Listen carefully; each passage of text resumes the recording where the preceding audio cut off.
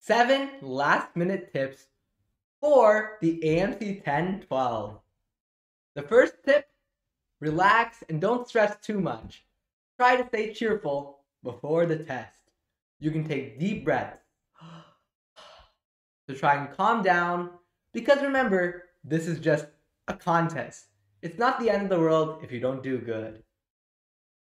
Number 2, don't get stuck on the order of the problems. Problems are not always going to be exactly in order, and everyone has different strengths. Something that you find hard, someone else might find easy.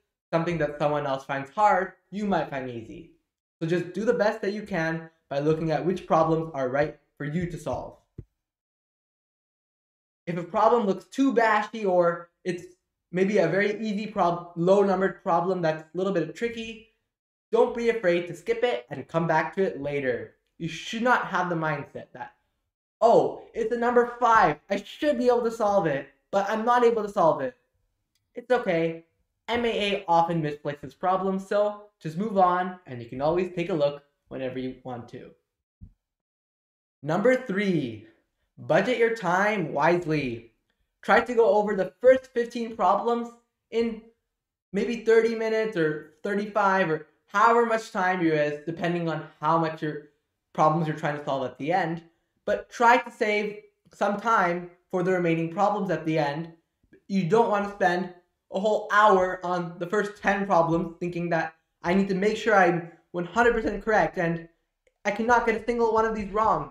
And then it turns out you have 10 minutes left on your timer ticking and 5 more problems left that you still need to solve to get 15 solved, and then you're extremely stressed thinking about how you should have gone faster. So budget your time wisely. Number 4, problems 21 to 25 are not always very hard. For example, on the 2021 AMC 10A, I, like many other people, did not even look at number 25 because it's a number 25, so it should be the hardest problem on the test. But it actually turned out to be not a very difficult problem. So that's why it's always a good idea to take a quick glance at those problems. Maybe you're good at algebra, so you see a polynomials problem, maybe you give it a go for 1 or 2 minutes. Maybe you don't. Maybe you're not very good at algebra, but you see a geometry problem and you're good at geometry, so you take a look at that one. Look at the problems. Definitely don't just avoid them thinking that there's something above you or anything like that. And yeah. Tip number 5. Always save 1 to 2 minutes at the end to double check that you have bubbled your answers correctly and you've marked every problem you solved. The last thing you want is you having solved 20 problems and you forgot to bubble in the last one because you were so caught up in solving the next one. So be careful. Also, make sure you bubbled in the correct problem. One time, I actually forgot to skip the problem, and then what happened is for all the remaining problems, all the answers are shifted up by 1, so then all of those problems are wrong because all the answers are shifted. So when you're checking, don't just say A, B, C, B, A, D. Always try to associate the question number. So 1A, 2B, 3A, or whatever it is. Okay, next tip, number 6. Don't worry too much about how much you need to reach a cutoff score or, for example, make AMY.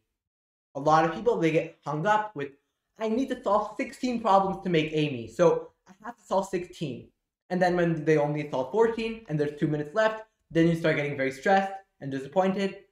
Don't worry about that. You shouldn't let the supposed cutoff in your mind determine how you do. Just focus on doing your best. Focus on the problems you think you can solve, and don't worry about the problems you can't solve. Last but not least, number 7. Remember that each unanswered problem gives you 1.5 points. So you don't want to just be guessing randomly and hoping for the best that maybe you'll get one of them right randomly, because the expected value is going to be less if you just guess randomly. But if you do manage to eliminate it to 2 or 3 choices, then you can guess, because then you have a much higher chance. I don't recommend guessing for just 4 choices, because then, first of all, for 4 choices, you don't even know for sure whether the choice you eliminated was actually the wrong answer. So I recommend just 2 to 3 choices and then maybe you can guess.